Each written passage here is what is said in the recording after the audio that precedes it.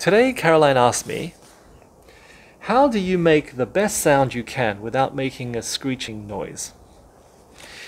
Well, can you make sure that first of all, your bow has enough rosin and also a healthy amount of hair? Then can you check that your strings are relatively fresh? If all of those are fine, then the problem is probably with the right arm, your bow arm. I presume that in your practice there are particular sections that are screeching. So first identify these sections. Then get your teacher to show you how best to use your bow arm in these particular sections and what the best sound sounds like on your cello.